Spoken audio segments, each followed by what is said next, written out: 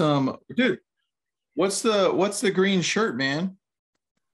It says, "I pity the fool." Speaking of mortgage, it's principal, interest, tax, and what's Insurance. the last one? Insurance. Principal. Yeah. Principal, interest, tax, insurance. There you go. I pity the fool. That's so good, dude. It's a real throwback to the original A team. Yeah. That's funny, man. That's very funny.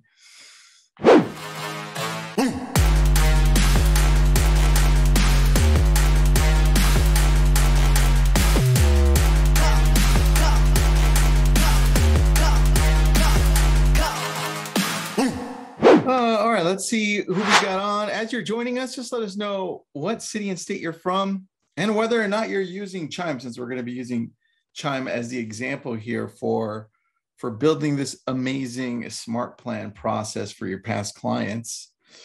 Randy, where are you located, buddy? I'm here in the dirty Atlanta. Is that what it's referred to? The dirty? I mean, if you know, you know. Okay, dude, now you're just throwing phrases at me. I'm just going to start giving a bunch of acronyms. You already threw in "I pity the fool," so. Yeah, hey, that was a hot start. Hot start for some hot food, man. For some hot food. All right. Welcome, everybody. Thanks for joining us. We're live into the Facebook community as well. Let's just dive right into it, man. Past clients is what really, for us on our team here locally in LA and Ventura County, that's what brings in our most business. It's referrals, and those referrals are split up from our past clients, our sphere, and then online leads. Sure. Right? And then everything else, a little bit of everything else that we have. Yeah, no, I'm glad to hear you say that, because, and maybe I have a jaded exposure to the real estate community just because of, I've been at Chime for a few years. Before that, I was at another lead gen, CRM type company. But I've had, dozens, hundreds of conversations, and a large percentage of them have started with, I only work with referrals and past clients in my sphere of influence, so I don't need a CRM, or I don't need, drip campaigns or things like that. Yeah. I don't know where that mentality came from, but it is a really harmful mentality to your business. I think it's just that there's a clash between, so when I started in real estate, there was the only CRM that was available was Top Producer, and I had to download it onto my desktop. Wasn't even a web application? It wasn't. And I was That's amazing. I was like, what is this, dude? And then it all changed, right? It all started growing. Then we started seeing other things like Tiger Lead jump in there, which you're familiar with, right? And then it started growing. So I think you have the old school mentality with, thank goodness a lot more people are jumping into CRMs, but it's a surprise always to find that not a lot of people have them. And the main reason is just so that you know who you're going to call next, and you have all that information in there. And now you can automate some of that so that you show up. So you show up when you're not really there, and it prompts you and says, hey, this person responded. It's time for you to reach out to them since they responded. So dude, there's a lot of great things about it. And I love a CRM, especially here. So I'm just going to go right into it, dude. Let's do it. Let me just show you one thing, Chime, and then I'm going to show you the drips. So if you're paying attention, you're going to want these drips. And then we're going to show you how it works all together here. So this is the back end of our Chime. So far, I've gotten 5 leads today, which is a slow day, damn it. Come on now. Man, that's slow. All right. Thursdays, people are out at happy hour already. I don't even know what the hell they're doing. All right. Here on the main dashboard, you have some choices. And my favorite one of my favorite ones is this one, Smart Plan Emails. So as I click here, you see add more smart plans to your leads, add more smart plans, or adjust existing plans. Let's take a look at that one. And now you can tell here, this is probably my favorite feature off of any CRM, because as you go here, look what happens on the right. Mm-hmm. Those pop up there, right? And try then to suggest what you should have. Yeah. That, dude, to me, that rocks, because after closing, right? This is what it even says here, referral repeat business, right? After closing, this should be where your past clients are. Mm-hmm. So now let's say we click on it. I just clicked on it, it expanded. Now we're going to go on the right and say, well, buyer lead after closing, buyer lead, closing anniversary, seller lead after closing. Well, let's go with that one. I just clicked on buyer lead after closing. And now it takes me through, and it's like, this is exactly what it looks like, right? Mm-hmm. One day, well, here's the auto email, wait a day, auto email, wait 3 days. And then it keeps going. And then it sends out a funny one that says, how's life? Which I would suggest that you probably make more personalized. Yeah, I'll say this, and I've said it before, and I'll say it again: is if you are ever satisfied with just the templates in any platform, you are kind of lazy. Very lazy, man. Very lazy. You should take the templates as a base layer and then add your personality into it, because especially in this circumstance, these people know you. They worked with you on their biggest purchase of their entire life, most likely, right? So they know your personality, and they're going to know if you send them some shit template, right? Oh, dude, 100%, man.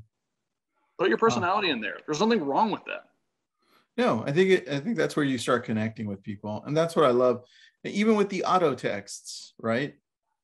Mm-hmm. I think that's the key too. And then once you're done, you can import.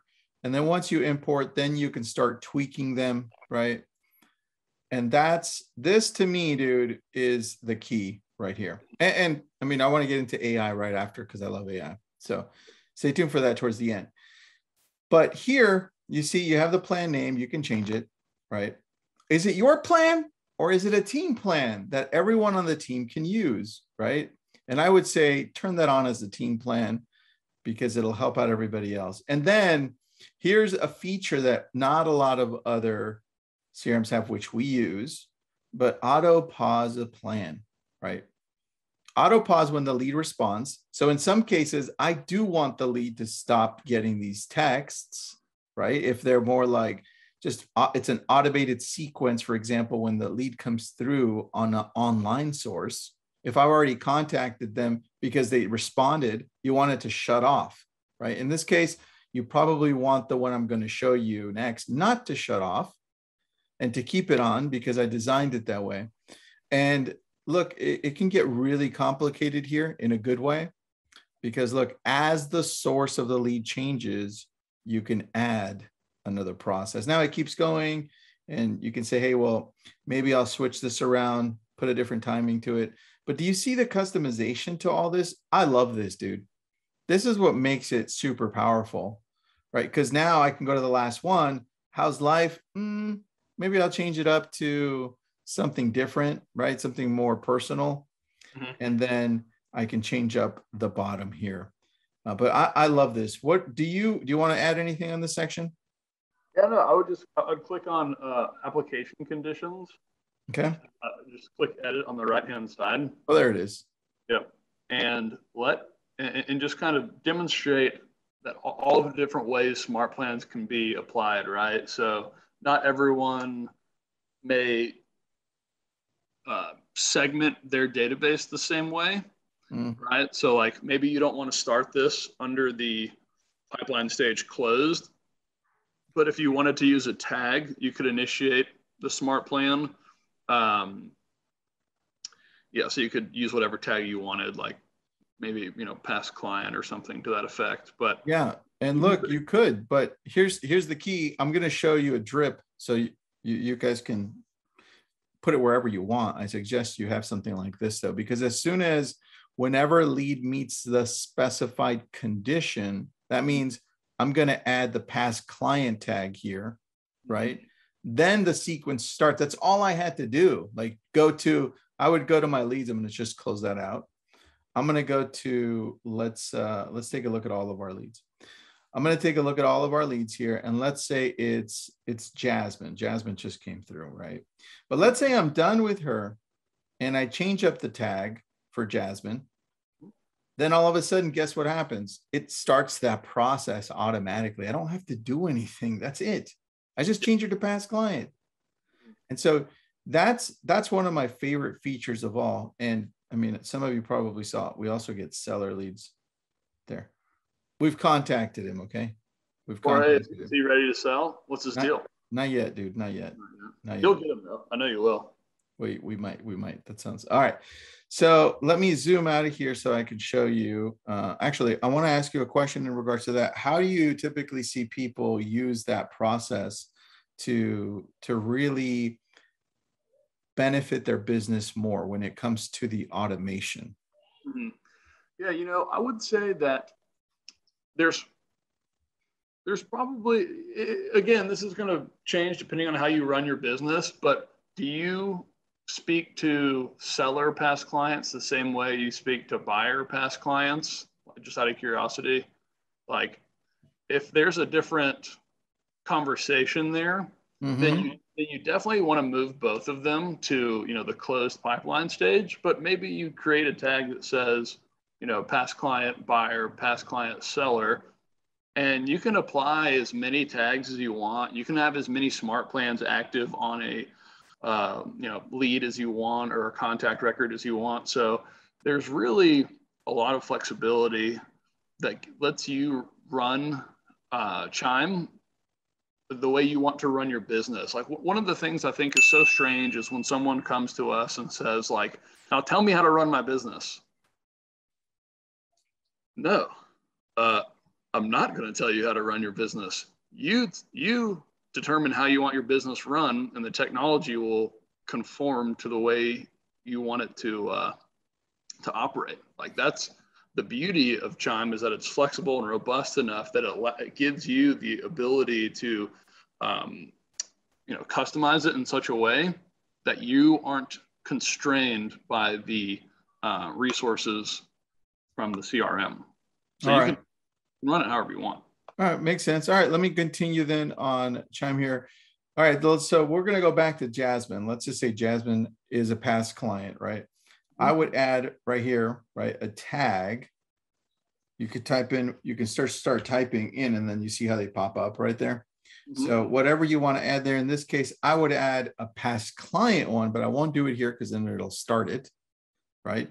So what we want to do is click there, and then it would take him to this. And this is where we've outlined this process that let me grab this, because I'm just going to share it with everybody here so they can follow along.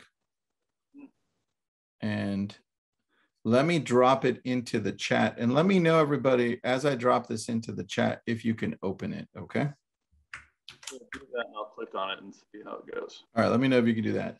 Now, here's the reasoning behind this, because a lot of the times we don't follow up in a year process, and we lose the client. But you're like, Tristan, they're not going to buy within a year. It's not about that.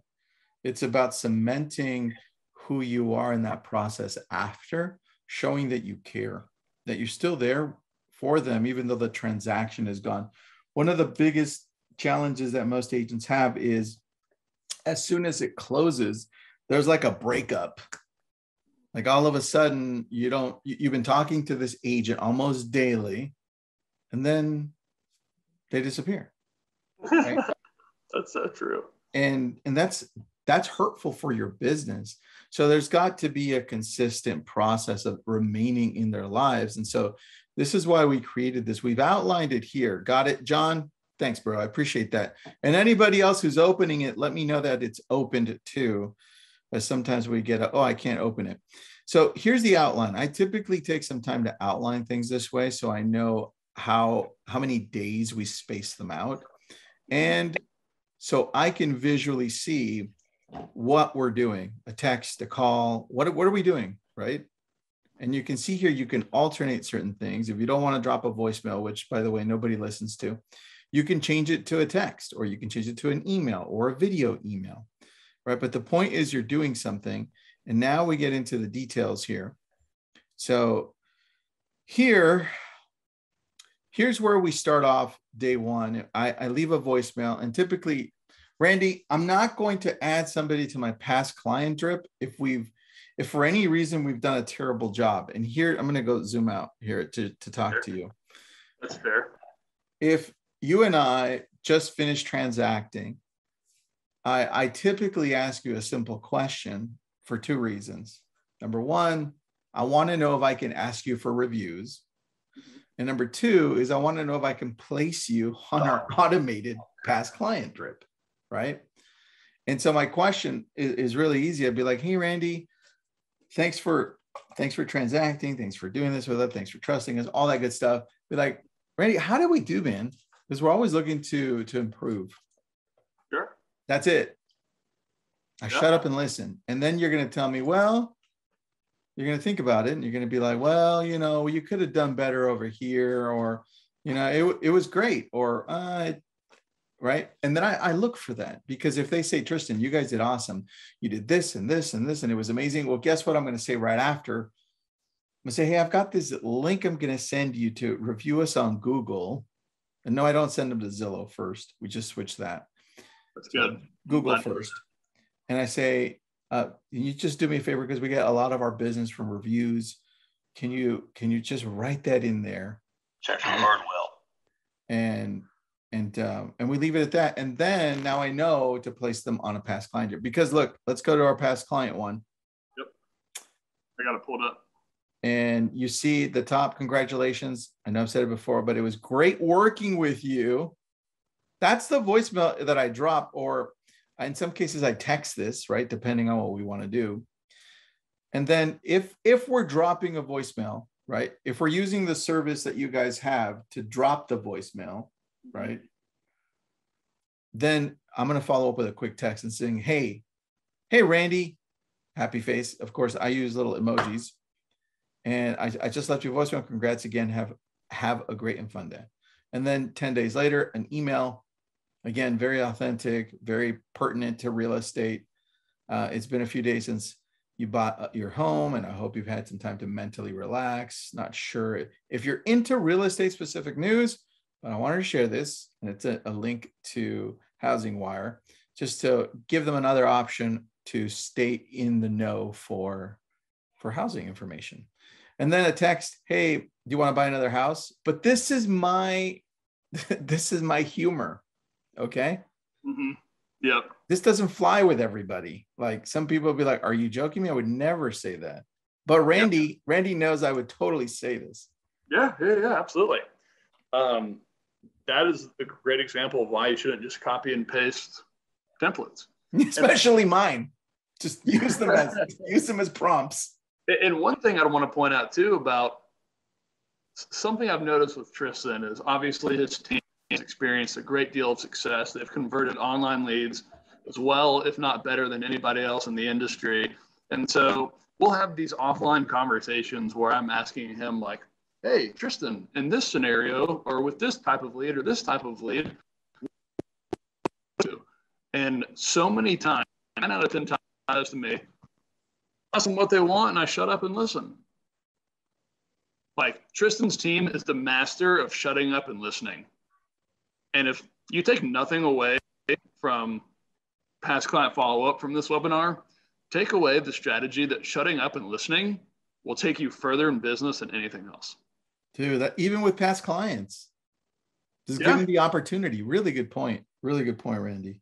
Hey, man, I'm just listening to you. I listen to a lot of you. Your voice is constantly throughout my house, whether it's me or through Ariel. You're funny. Well, thanks for that. All right, let's continue on this one. And I think we need to, let me see here. Jake, he's on the background. Can you do me a favor and grab the link from the chat and throw it into the Facebook group too? That way they have it in there. And then I'll post it up later as well. All right, Randy. So day 30, you see it's spaced. Now it's starting to space 20 days in between, right? And it's a text, simple text, says, hey, I forgot to send you this earlier, but it's a link to check out the area specific stats. We use Altos, right? You can certainly use anything else. You can also, if you've got Chime, you can actually use the market research they've got too and put a link there specific to certain areas. And you can just say plug in the city that you want in this search. And for those of you that are wondering how the Chime site looks, let me just pop ours up because it loads super fast, number one. And here we go. All right, so here's where we're at. Here's our site, right? And you can go to neighborhoods, right? Or you can go to sell. And if, depending on who they are, right? If it's a past client, I probably would send them to sell my home or a specific neighborhood, right? And if I want to be in Malibu, I could decide what neighborhood I want to be in, right? This will ask me to log in because I'm using it as an actual client right now. And dude, I changed this. It's no longer Grogu. I know, I did notice that. I was a little disappointed. I was disappointed because I said I changed it, but it really wasn't me. So I'm just telling you. I know who it was, and he's on the end of this call right now. It might be Jake. We'll blame it on Jake. I'm blaming it on Jake. Oh, that's so funny. All right. Well, here on this section, you can choose to put in whatever link you want. Right. Day 60, another voicemail. It could be an email. Day 100. Now you're seeing it's being spaced every 40 days, right? Mm-hmm. And here you go. Here's a simple text. I hope you're having a good evening. I was scrolling through my phone and I saw a picture of your home today. I just wanted to say hello. That's it. Again, staying in front of them, branding yourself as the person that actually cares and thinks back to them. Like if Randy randomly got this and he bought a home with me, he'd be like, oh, cool. That's super nice, dude. Yeah. Or it's been 100 days. That's crazy. Or it's been whatever. Now, day 130, voicemail drop. Day 160, video text, email, voicemail, text, right?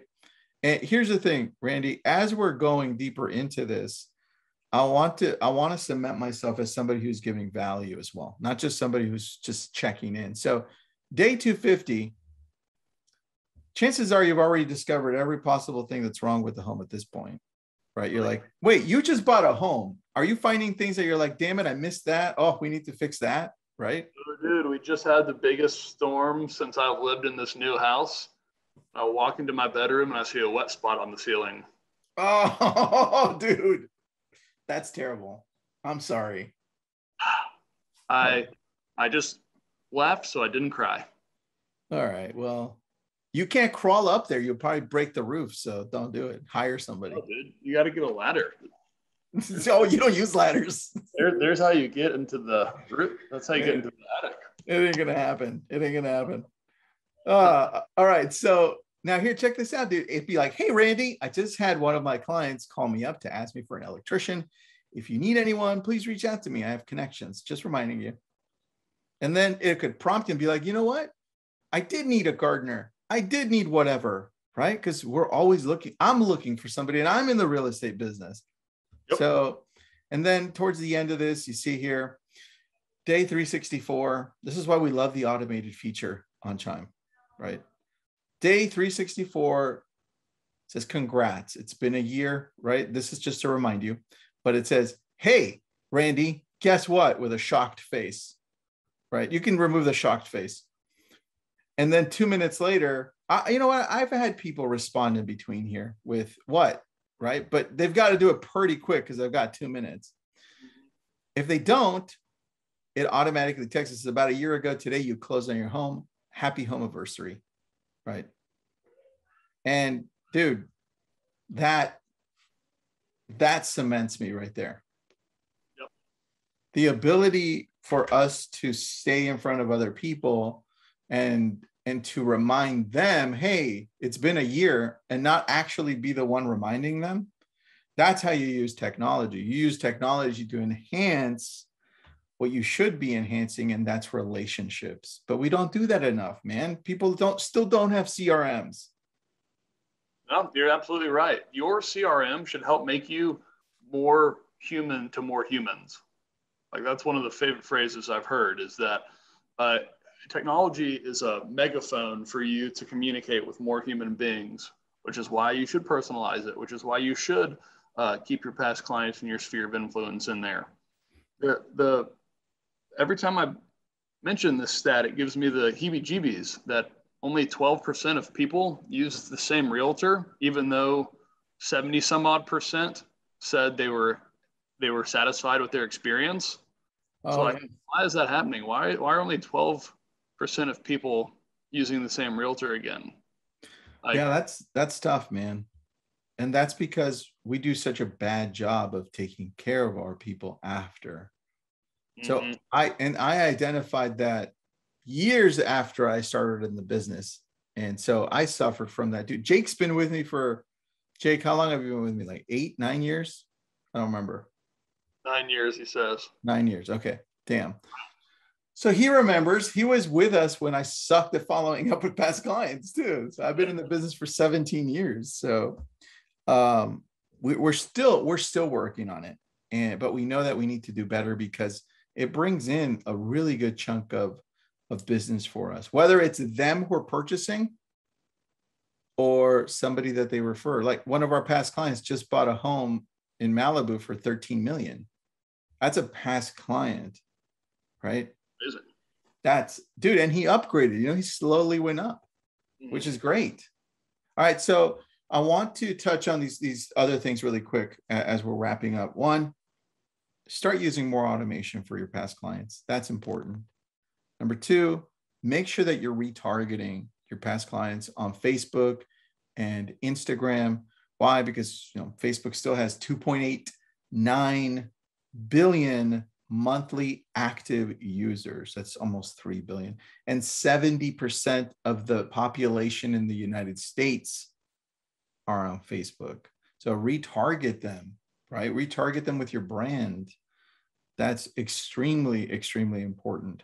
And then next, add a personal touch in between, like an actual handwritten letter, something that you can send out just to say hello and extend that deeper. You know how many handwritten letters we get? We don't get very many. So they stand out now. It used to be the reverse. Yeah. Oh, when I go through my mail, the first thing I look for is if there's any handwritten letters, and then I put those to the side because I know I'm going to read those, and then I put 99% of the rest of the trash, of the mail, in the trash. Well, the first thing I look for are brownies in a box, and then I'm joking. Well, I'm not joking. You're not joking. I'm not joking. I'm not. That's actually the truth. Yeah, you're probably looking for the next Amazon box with whatever gadget you just got. That's true. That's also true. Damn it. That's true also. And then the fourth thing here is think about having events, whether they're small events, if you're able to in your areas, or virtual events where you can just bring people together. And you have the option of doing both, right? Or meeting people one-on-one that are your past clients just to sit in and listen, right? We've gone through we've done a webinar just on doing that, where you just call up your past clients, texting them and say, hey, let's catch up, sit down, ask them how they're doing. And you believe if you just shut up, they tell you everything. And then at the end, this is Chris Voss. Chris Voss, Never Split the Difference, the book. Yeah. He's saying, look, just keep on asking questions in regards to what they just said. Use that last sentence and repeat it to them in the form of a question. And then at the end, they're like, damn, Randy, you're so good at, there's a connection. And they don't know why, right? And all you did was just listen and ask questions, right? And then it goes deeper. And I think we overanalyze that, and we think we need to ask for business every time. And that's the biggest mistake, right? Because then if you're asking me for business when you're calling me, or you're automating the texts or the emails, I'm going to stop looking at them. I'm going to stop answering your call because that's all I get from you. Spam. Take. Yeah, people are just trying to take. Where you can see throughout Tristan's example, he was just giving. And each of you, I mean, was there at any point in that trip we just went through where you asked for business again? The closest you got was joking, are you ready to buy another home or something? I do ask for one in one section. I said some of my clients are also looking to invest. Okay. If you've ever thought about that, let me know, because we do have a plan for that. And that's the only time I sell them on it. Okay. I mean dude, that's very reasonable. And that's pretty much it, Randy. And then Let me see if I missed anything on this point. And if anybody has any questions on that Google Doc, just let me know. I see a few of you on there already on Google because I can see who's on. And I'm creating this one, Randy, and then I'll let you go. I'm doing a 1 to 5 year plan, right? So I'm barely outlining it, right? And I'm trying to see what other things we can do, because not everybody has Chime, unfortunately, right? So I'm trying to see what other things we can automate through, right? Whether we bring in an ISA, whether we bring in Twilio, right? So anyway, that's what I'm working on next, but that's going to be a little bit before we get there fully. Let me see if anybody has anything to say. Nope. Randy, anything you got, buddy, to end it besides you pity the fool? No, I'll simply say this. I was texting back and forth with Brittany Howard the other day, and she was telling me she just put together a past client follow-up video that you can only find in LabCoatAgents Premium. So plug her at LabCoatAgents Premium. Brittany Howard, if you don't know her, she started in real estate and closed online leads overnight. The only person I know to ever have done that. So wow. If you're not a LabCoat Premium subscriber, you are missing out on gold. Dude, I just put up the link there. I didn't plan on that. I had to find that. Hey, that's thanks, Randy. Chime and LCA. There you go. Yeah, I mean, what more could you ask for? Brittany Howard, amazing person, Chime client, LCA Premium contributor. Thanks, Randy. Appreciate it, man. Let's expand on this on the automation side. I'd love to do another one on just automation. Oh yeah, I mean, we could really get lost in the conditional triggers and the conditional questions. You could build this amazing tree of decisions within Chime based off of the way leads respond to different things. So it would be really interesting to just I think that's the cool thing to see as they respond. I'd like to maybe bring in Adam Frank to be like, okay, if they respond this way, then they go here. And if they respond this way, it dumps over here. If you add this tag, I've designed it to do this. I'd love to see that. Let's do that. For the geekier side, and we can definitely get Adam to help us out with that. We can call it Master of Automation or King of Automation. Automation Kings, something like that. Just your barbecue follow-up. Let's go. Barbecue follow-up. Thanks, Randy. I appreciate it, dude. Bye, everyone. Y'all take it easy.